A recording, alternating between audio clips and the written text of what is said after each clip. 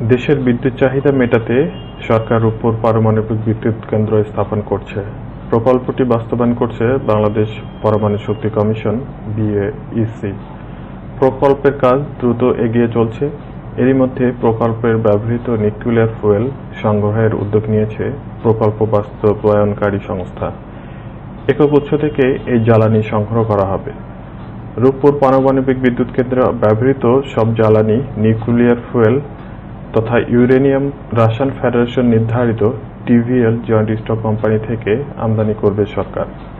সরাসরি ক্রয় পদ্ধতিতে এসব জ্বালানি আনার জন্য বাংলাদেশ পরমাণু কমিশন ও রাশিয়ান ফেডারেশনের সঙ্গে চুক্তি করতে সম্প্রতি নীতিগত অনুমোদন দিয়েছে অর্থনৈতিক বিষয় সংক্রান্ত মন্ত্রিসভা কমিটি।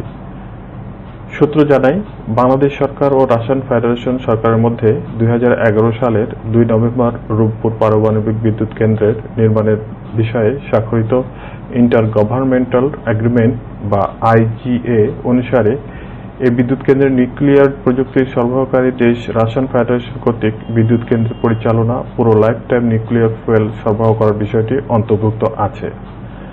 রূপপুর পারমাণবিক বিদ্যুৎ কেন্দ্রটি 2টি ধাপে নির্মাণ হচ্ছে। প্রাথমিক পর্যায়ের নির্মাণ কার্যাদি 2017 সালের ডিসেম্বরে শেষ হয়েছে। এর আগে 30 নভেম্বর বিদ্যুৎ কেন্দ্রের প্রথম ইউনিট এবং 2018 সালের 14 জুলাই দ্বিতীয় ইউনিটের প্রথম কংক্রিট ঢালাই প্রধানমন্ত্রী শেখ হাসিনা উদ্বোধন করেন।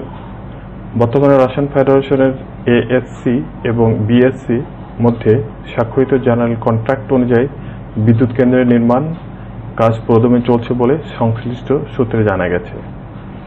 সূত্র জানায়, নিউক্লিয়ার ফুয়েল সরবরাহ পারমাণবিক বিদ্যুৎ উৎপাদন কর্মসূচির সবচেয়ে সংবেদনশীল ও স্পর্শকাতর অংশ। সে কারণে পারমাণবিক বিদ্যুৎ কেন্দ্র পরিচালনার ক্ষেত্রে সম্পূর্ণ লাইফ টাইমের জন্য নিউক্লিয়ার ফুয়েল সরবরাহ নিশ্চিত করা একটি অত্যাবশ্যকীয় বিষয়।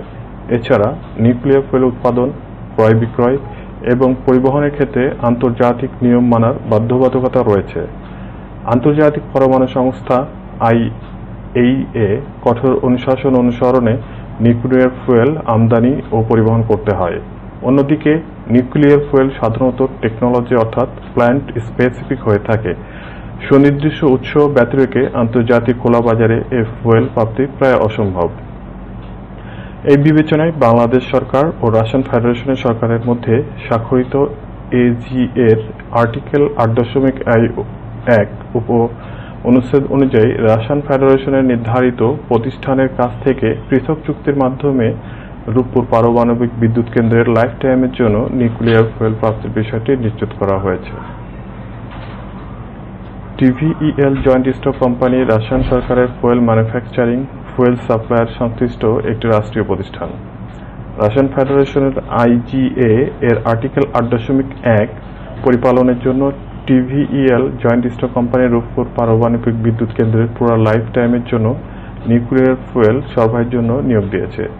বিশেষভাবে উল্লেখযোগ্য যে জেনারেল কন্ট্রাক্টর আওতায় রূপপুর পারমাণবিক বিদ্যুৎ কেন্দ্রের প্রথম লোড এবং পরবর্তী 2টি রিলোডের জন্য প্রয়োজনীয় nuclear fuel টিভিএল joint stock company থেকে রাশিয়ার ঠিকাদারি প্রতিষ্ঠান জেএসসি সরবরাহ করবে।